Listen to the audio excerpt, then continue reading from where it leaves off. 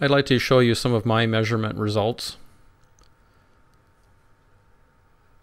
As you get started here, just confirm that you can in fact sweep the potentiometer through its full range and get a voltage anywhere from minus 10 volts to positive 10 volts.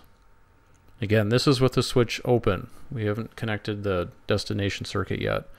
When I close the switch, we find that the destination gets minus 4.3 volts instead of the desired minus 10 volts.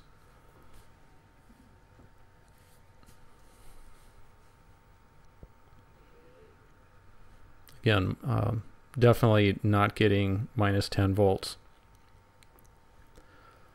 I'll adjust my signal source for a value of minus 8 volts. Try closing the switch. We get minus 3.3. And so you'll make an additional series of measurements, one of those being a source voltage of 6 volts.